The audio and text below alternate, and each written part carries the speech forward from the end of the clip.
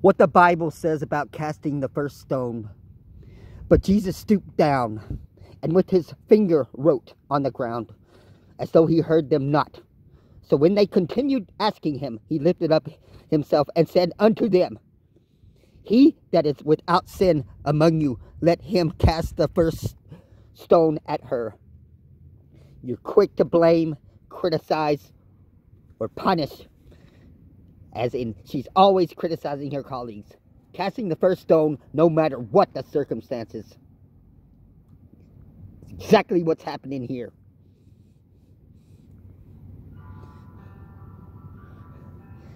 Flee, run away, let the rocks fall upon thee.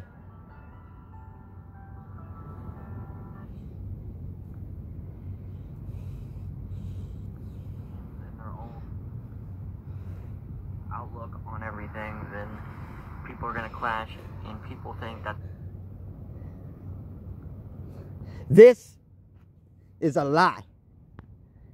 I've been blood thick for 5 years, and from what I've seen, everyone that goes out of their way to slander the idea of the benefit for all, they end up ruining their own lives. That is a lie, and he has no proof of that, and it's directed at me, and it's gaslighting me. He's bearing false witness to make up a lie to gaslight me.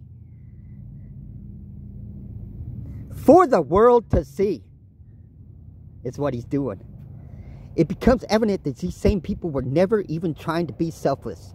That's ridiculous, because you're the one that's not selfish, trying to push this benefit for all that requires enabling abuse and tolerating abuse of others. So you're the one that's showing that is selfish, okay?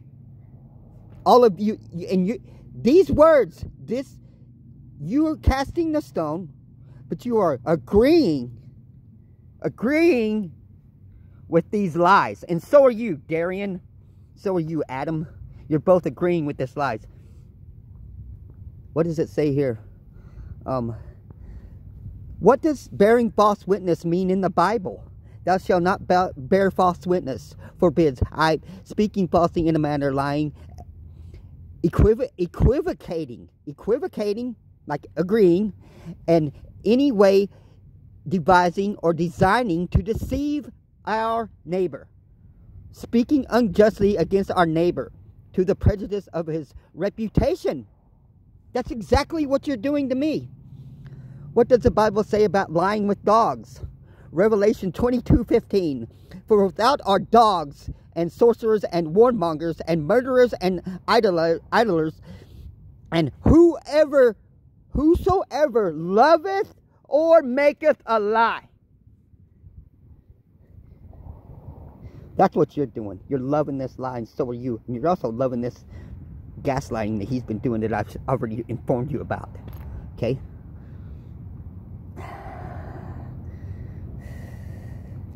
Let's look at some of these. Let's look at some of these. Corinthians. Let's see. Corinthians 15:33. King James. Be not deceived. Evil communications corrupt manners.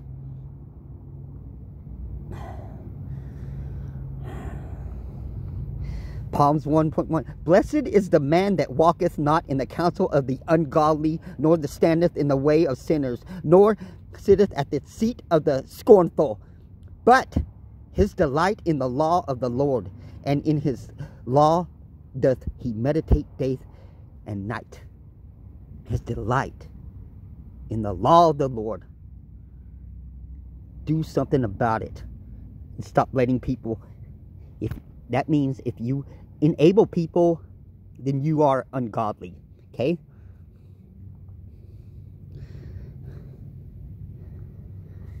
Can a man scoop fire in his lap without his clothes burning?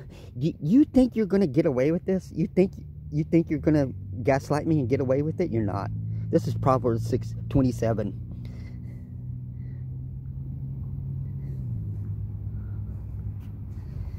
Associate with anyone who bears the name of brother if he is guilty of sexual immorality or greed, or is an idler, reveler, drunkard, or swindler, reveler, Do not even eat with such a, that's what I'm saying. I don't even want to know you people, man. What's a reveler? Someone who speaks abusively or contemptuously to or of another person or thing. The author said his father was an alcoholic, a self-hating reveler of anyone and everyone who disagreed with him.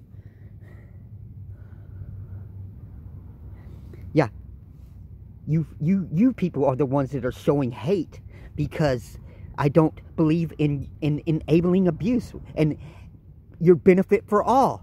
Bigotry. You're the ones.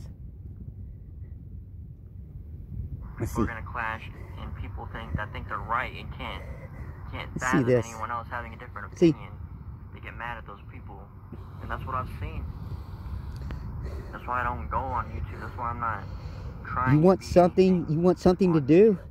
Need to read the Bible. So do you, man. So do you, because you obviously don't know what backstabbing means. Okay. You don't know what enabling abuse means either. Text me. Let me make some videos. You're ready. Yeah, I'm ready too. I'm glad. You know, you're the one that just joined the gaslighting mob. Okay. So now you're ready, I guess, to join the gaslighting mob. I don't know what you're ready for, but you know, you need. I'll give you some advice, Darian. You need to learn psychology, like I'm telling you. Okay, and also you could learn some stuff about Gnosticism.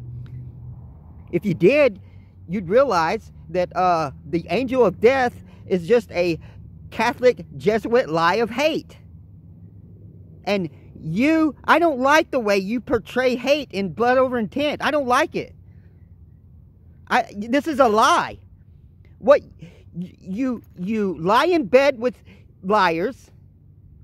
And what you portray yourself as is a lie. Okay?